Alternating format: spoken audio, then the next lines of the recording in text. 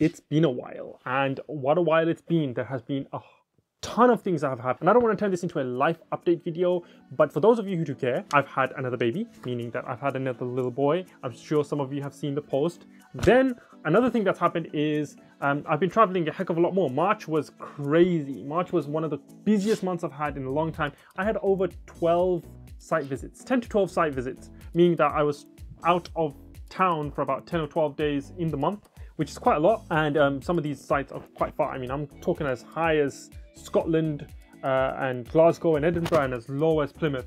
For those of you who know the geography of the UK, know that that's quite far, meaning that I've had very little time for content creation until now. But one of the other things that's happened is my laptop broke. So now I've got it hooked up here. I don't know if you guys can see it, but it's there. It's permanently there. Anything related to content creation and casual work, or anything that's not kind of work has been done there. Losing the Pro XDR ProMotion display that thing has is a bit of a bummer, because I really did rely on that on a lot of my color grading and video editing, and that also means that I have nothing in terms of portability. That's kind of an update on the last couple of months, and it's been a stressful time, not gonna lie. But one good thing that has come out of that is that I got one of these. You can't actually see what's in the box because, well, I'm not showing you what's in the box. So this is actually the MacBook Air M2.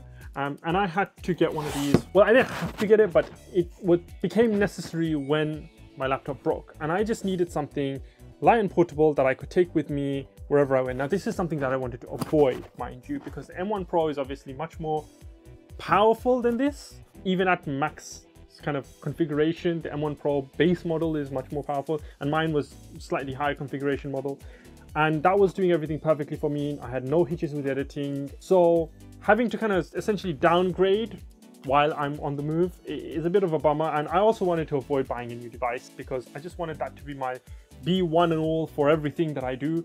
But alas, since the screen is completely gone blank, meaning that it doesn't work, the rest of the machine works perfectly fine. So it's just become a desktop now. So without further ado, let's unbox this thing. Let's have a look, because I got the midnight model. It looks really nice. So this is the M2 MacBook Air. I needed something light and portable just to take with me and do whatever I did on the go, and then all of my heavy duty editing and stuff can still be done on my MacBook Pro. So I'm gonna just open this up and then open that up, and there is the box. So I'm just gonna get rid of that there, and here we go. This is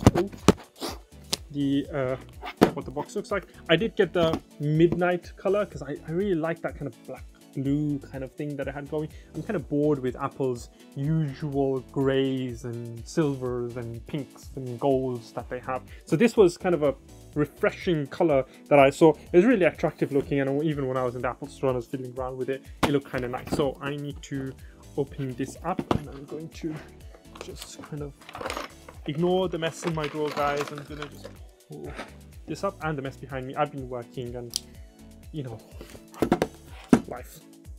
So I'm just gonna very carefully open that up. Very carefully open there. It should be good. Safely tuck that away when you have a house filled with two boys, even though one of them isn't actually walking around yet because he's only about 3 months old. It's dangerous to keep sharp objects around. Open that, pop that aside. Now, let's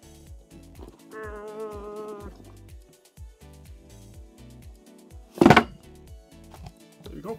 Pop that aside, and this is it's very nice. It's very thin looking. So firstly, I'm going to pop that aside. Let's see what we've got in the box. In the box, it comes with the dual charger. So I'm just going to do that. So it comes with the dual USB. I think it's the 35 watt charger. Let's have a look. I think this is the 35 watt. Yep, it is the 35 watt dual USB-C charger, which I don't know whether I'll ever kind of use this on the go. I might just kind of keep this plugged in somewhere that it's useful around the house, because on the go I'm probably going to use the U-Green kind of bulky big charger that I have that has multiple ports in it anyway, and that's like a 100-watt charger or something, 120-watt charger, I don't know. So that's probably a lot more useful to carry around. This kind of big and bulky, I don't want this in my bag. So there's that, and it comes with, of course, the MagSafe cable for this, and it's in that nice midnight color that it's in the nice midnight colors. Let's move all of this. Obviously comes with the paperwork and the stickers and everything, so it comes in this little nice, so the cable comes in that midnight color, which is something I liked. They didn't keep the cables white because those get dirty and it's kind of ugly. So this might be something nice to keep around, even though I've got a spare MagSafe charger cable that I keep in my bag anyway. Most of the time when I'm out and about, I do tend to use the USB-C connectivity a lot more, but given the fact that this doesn't have as much connectivity options, and I knew that when buying it, because obviously it's a MacBook Air model, it doesn't have as much connectivity options as the Pro does. It doesn't have a HDMI port, it doesn't have an SD card port, it just has the two USB-C Thunderbolt ports and the, I think it has a headphone jack. It does have a headphone jack. It has a headphone jack, and it has the MagSafe port. So in terms of connectivity, it's not as amazing, which is why maybe carrying this around will be useful. I might carry this one around and swap it for the one that I have because it looks nicer, and then keep the other one spare somewhere around again, like hooked up to this somewhere, but might be useful around the house. I mean, I don't really sit anywhere apart from the living room, kitchen counter, and here, so I don't know where I put it, but maybe it has a space somewhere in the house.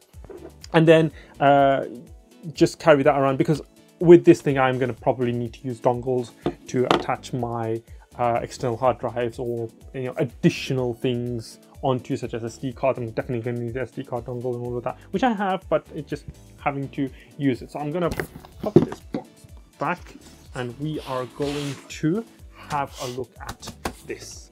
Now, popping those aside, I don't exactly know which way this is going to open up. I think I won't open it the right way.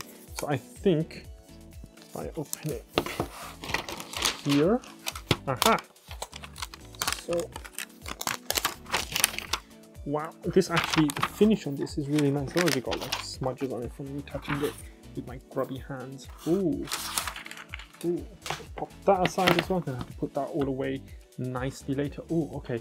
I don't think there is enough light to show you justifiably how nice this is. So give me a second. Yeah, I have made the room brighter because I think the second view that I've got, this top-down view that I've got, it is going to look nicer. I will try and pull the shadows up a little bit just to make the colors pop. But wow, this is actually, I like how nice and thin and sleek this is. This is actually really nice looking. I had the M1 base model MacBook Air before, if you guys remember, and that was nice. That was nice and thin and light as well. I really liked it. And I had a Mac Mini, and I used to use them in conjunction with one another, but editing on the M1 Mac was not as efficient, especially when you're kind of doing 4K footage and having to do a lot of work professionally. The 256 hard drive space was just not enough, even with kind of having external hard drives and SSDs. You want to have a little bit more storage space, and it just wasn't powerful enough, and I was struggling doing my editing while I was on the go. So I decided, let's scrap both of those, sold them both, replaced them with the M1 MacBook Pro, M1 Pro model, so M1 Pro MacBook Pro model, the 14-inch one, and that was doing my everything for me until I dropped it out of my bag somehow. I don't know, it slipped out of my bag. It slipped out of my bag. Can you imagine that? I forgot to zip my bag up, and it slipped, and it broke, and the corner kind of went all weird, and then I didn't realize until like a day after that the screen had actually also smashed. Not smashed, but cracked from the corner, and then eventually that kind of spread, and that's it. Screen is now gone. After about 6 months, it died.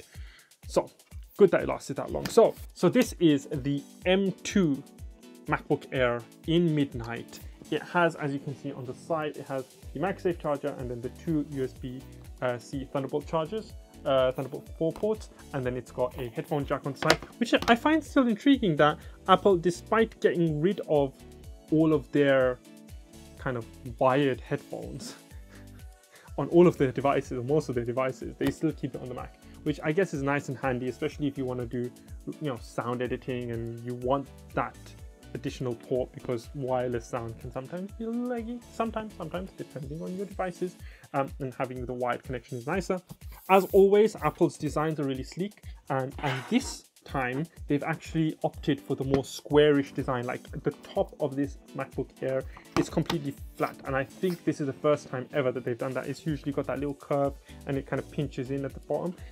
This time around it is completely flat. Well, not completely flat, but it's much more flat. It has got the rounded edges, but for the most part it's mimicking what the new designed M1 Pro model, M2 Pro models, MacBook Pros are doing. The Pro MacBook Pros are doing.